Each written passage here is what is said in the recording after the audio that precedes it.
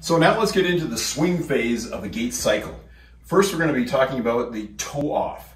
Now, realize that we've already gone through 60% of the gait cycle. The swing phase is only 40%. So first, let's get on to the rectus femoris here. Bring your leg down. So even though I may have covered some of these structures, we'll kind of talk about it in a little bit of a different way. The technique would be very similar, but we may see a dysfunction in a certain aspect of the gait cycle that relates to this specific anatomical structure as you see in a different part in the swing phase. Okay, leg back, good, good, and back. So what would I see if I saw a problem with the rectus femoris or the hip flexor? Well, after this, we're going to go up into the iliopsoas, the primary hip flexor, but either of these hip flexors, we'd probably see a reduced stride length. You okay there, Mickey? Oh, yeah. All right. Due to limited flexion of the runner's stride length, we could also see compensation patterns where we'd see certain areas, other areas of the bodies were actually really tight and restricted.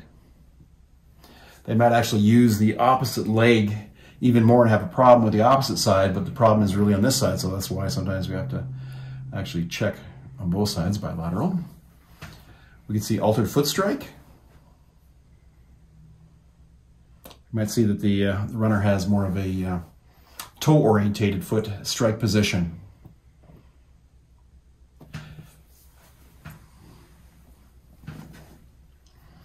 And unfortunately, this will really tighten up tension in the lower leg.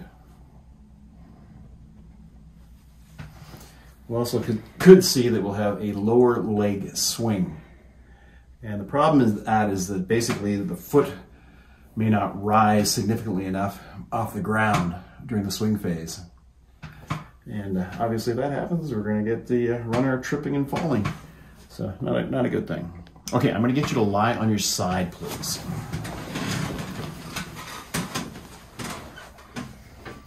Okay, so what I'm going to get you to do here, we're going to do two things here. One is to just bring the arm back, and that we're going to get on the iliopsoas here. Okay, okay with me getting in here a little bit? Yeah. Okay, good. Now bring both structures back. Now this is one way that we could do it. Bring the leg back and down. Oh. This is a pretty common pin and stretch modality. Good, and back. And it is effective, there's no doubt. Bring your arm up, take it back. But the second way, and the one that I often prefer, lie on your back here. And the edge of the table over here. Good. And so you're going to bring your leg down here, like so, okay? Yeah. So I'm going to go on here and just kind of move up. You okay? Oh, yeah. Okay. Take it down. Right down. Good. So I'm not pushing in with my elbow. I'm actually going down a little bit to get depth, and then I'm going a little bit superior on that. Take this down. Good. Take it back up and over. Good.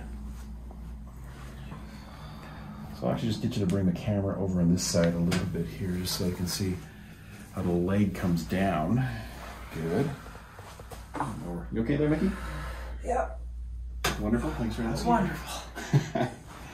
Good. Back up and down. Excellent. So the next area we need to discuss is the hamstrings in relationship to the toe-off section of the swing phase. So let's get back on your favorite muscle to work on there, Mickey. Let's get in the hamstrings here.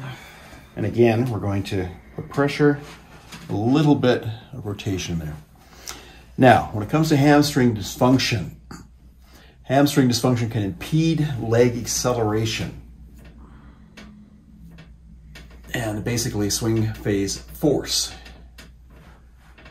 Now, this will potentially have a major influence on running efficiency and stride length,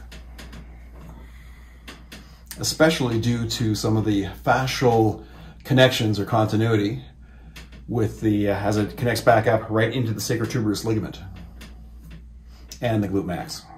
You okay? Mm-hmm. Good. So again, we work on both sides, work our way through semimembranosus, semitendinosus, laterally the biceps femoris, release the structures. I suggest that we do it on both sides. Really, really important work. This can have a huge influence on actually just releasing these structures and improving performance, but preventing an injury from happening or occurring here.